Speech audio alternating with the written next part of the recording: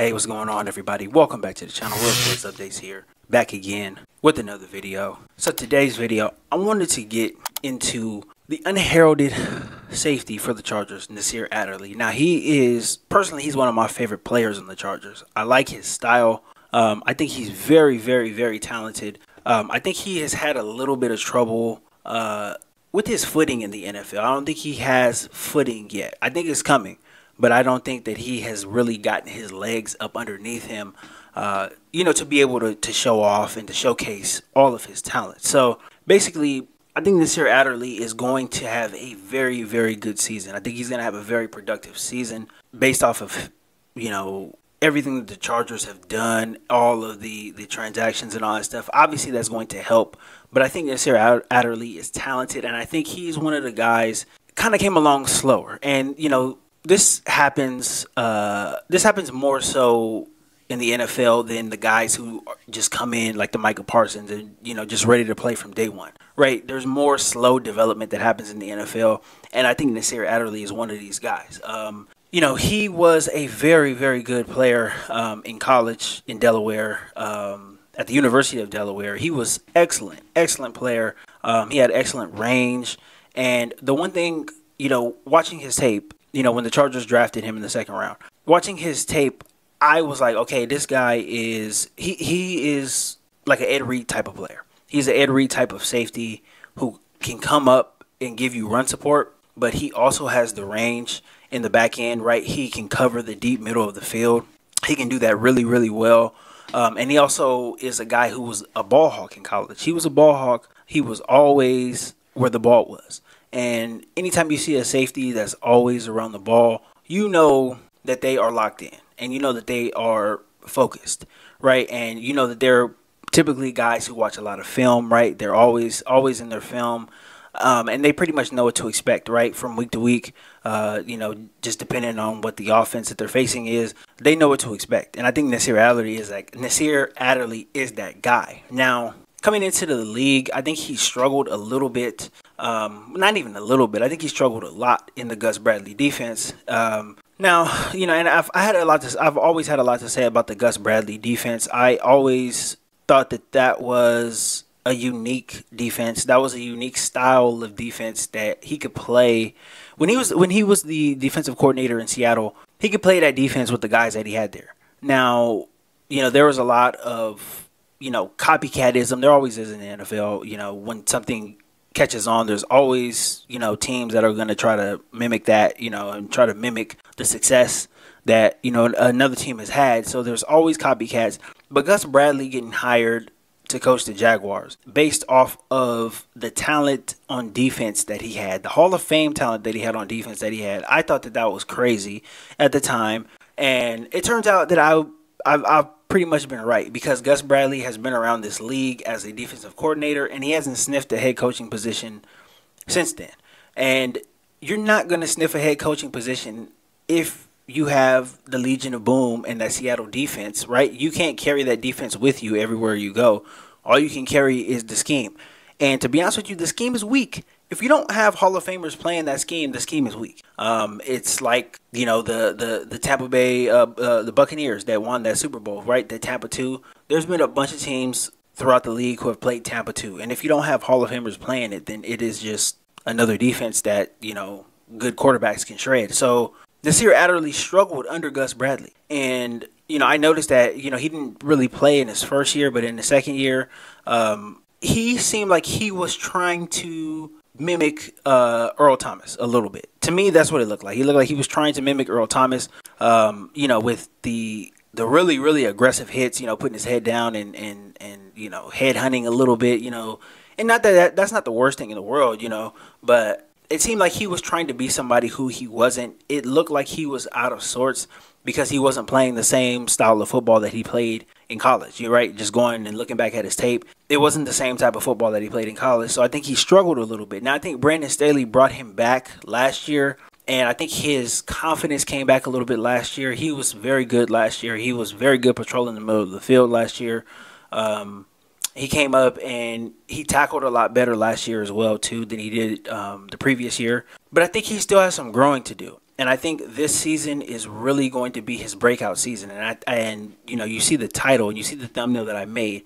I think he can have a Pro Bowl season because he has the tools. He has the tools to be one of the best safeties in the league, right? He's a prototypical size, right, for a safety, you know, 6'1", 205, whatever it is, right? But he's very fast and he's very rangy. And the thing I think that can really take him over the top to that Pro Bowl level is going back to being a ball hawk, right? Going back to really looking to take the ball away, because that's something that he did extremely well in college. I think he had 11 or 12 interceptions in his college career, right? Which is pretty damn good for college and pretty damn good, you know, playing at Delaware, right? Which is not an NFL factory, right? So if he goes back to trying to take the ball away, I think he can really turn some heads, because he's got everything that you need. He's got everything that you want in a safety. The one thing about him, he's fearless. He will come up and he will hit. He'll come up and he'll hit. You know, like I said, he did a better job tackling last year. You know, his second year in the league, he was just headhunting. He wasn't wrapping up, but he actually did a better job tackling. And you know, you can bring as much intensity as you want to, as long as you wrap up and tackle and get the guy to the ground.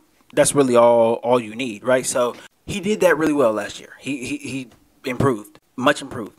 Now, if he takes the ball away, he can be a Pro Bowler. But I think his success is going to come off of what Brandon Staley does in this defense, how exotic they decide to get, right? How exotic they decide to get with the blitzes and all of that stuff, because he's going to be patrolling the middle of the field for, you know, most of the season, right? If he doesn't get injured and all of that stuff, he will be in the middle of the field. So if he patrols the middle of the field the way that he's supposed to, he will get plenty of opportunities to get interceptions. He'll get plenty of opportunities to come up and, you know, knock balls away from receivers, right? Try to separate, you know, receivers from the ball, try to separate tight ends from the ball. He's going to have his opportunities to do that because this defense is going to call for it. Now, I think he's probably going to be the biggest beneficiary from this improved defense.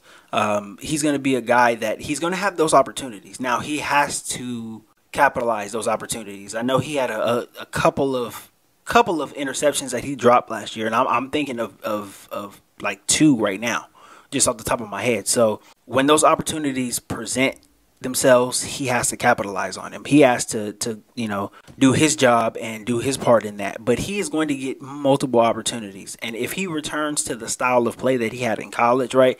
And I know that, you know, you have to change your game up a little bit when you get into the NFL, but his priority should be the middle of the field. His priority should be, you know, reading the quarterback, breaking on the ball, you know, no matter which way it goes. You know, that's what he really needs to focus on, because opportunity is going to be there. The DBs are going to do their job. The defensive line is going to do their job as well, too. They're going to get pressure on the quarterback. There's going to be some balls out there that he's going to have a chance on. There's going to be some underthrown balls. There's going to be some ducks that quarterbacks are going to throw, you know, while getting hit by Bosa or Khalil Mack or whatever. He's got to come up. He's got to make those opportunities. They're going to be there. And, you know, I think if he plays more like Ed Reed than Earl Thomas, I think he'll be in a much better place. He'll be in a good place to get paid as well, too, because he was a second-round draft pick. So this is the last year of his rookie contract. So he'll be in a good place to get paid, you know, in the offseason. And then, you know, he'll be in a much better place than he was, you know, even last year. You know, the good year that he had last year, he'll be in an even better place than that. The Chargers defense will be in a better place than that. And then, you know, success is going to come from all of that. If all these guys start doing their job, if all these guys start getting their footing underneath them, team success will come. And I kind of wanted to just cover Nasir Adderley because I think he is a guy, he has so much untapped potential. And I think this is the season for him to really put it together. He's got all the tools. You know, he comes from a very, very good background. I believe his grandfather is a Hall of Famer, Herb Adderley. I think he played with the Packers. So he's got the pedigree. He's got all the tools. He's got the aggressiveness, right? He's got the ability to cover the middle of the field. He's got the ability to go after the ball. He can do all of it. He can do all of it as a safety. And as a modern-day safety in this league who is, you know, playing against a lot of good offenses, a lot of good tight ends who can catch the ball, run after the catch, all of that stuff. He's got all the tools, and I think he puts it together this year. I think this defense helps him out a lot. I think Brandon Staley puts him in positions where he can really succeed, and positions where he can just go out and play football and not think about it too much, right? I think he's going to simplify what he wants from Adderley.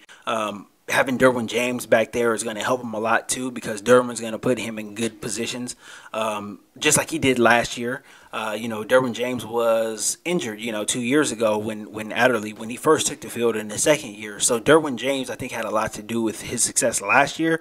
And now they're getting another year with this Brandon Staley defense. They're getting more familiar. So I think he's going to have an even better season. Like I said, he can be a Pro Bowler. If he puts the stats up, especially as far as interceptions go, takeaways, forced fumbles, all of that stuff. If he puts those stats up, he can be a Pro Bowler. And honestly, that's what I'm expecting of him, because he is a talented guy. So this is year number 4, contract year. It's time for him to put it together. And I think he will. And I think it's going to do a lot for the team as well, too. I think it's going to go towards a lot of team success that the Chargers are going to have. And, hopefully it parlays itself into, a long playoff run. Hopefully they can put it together as a team and, do some damage in the playoffs. But again, I think Nasir Adderley's got it. I think he's got to put it together this year, and I think he will. I'm very confident in that. And, I can't wait to watch him, turn some of these quarterbacks over, particularly in the AFC West. I want to see him pick off Russell Wilson. I want to see him pick off Mahomes, Derek Carr. I want to, he's going to have the opportunities pretty much every single game. He's going to get multiple opportunities. So, look for him to have a big season. If you see him out there balling, think back to this video, because he's going to have a big season, and he's been, turning heads in camp as well, too. So this has been, a very good camp for a lot of guys. And I think, if they all put it together the way that they are expected to, this is going to be a very good season for the Chargers. And if you're a Charger fan, be excited, because the season's going to start pretty soon. And, hopefully they put it together. This is all on paper right now, but, as the season progresses closer and, these guys keep balling in practice, they keep balling in training camp, we'll see how they put it together. But, I'm very excited at this point right now. But that's all I got for this video, guys. I will be back again tomorrow with more content. If you are not subscribed to the channel, please consider subscribing to the channel. I want to thank you guys for all of the support, all of the views, all of the likes, and shout out to all of my new subscribers. Thank you guys so much. I really, really appreciate it. I'm trying to get the channel, up and running, and I'm trying to get the channel, a little bit more exposure. I really want to get into a lot of detail when the season starts. So definitely thank you guys for subscribing to the channel. And that's all I got for this one, guys. Until next time.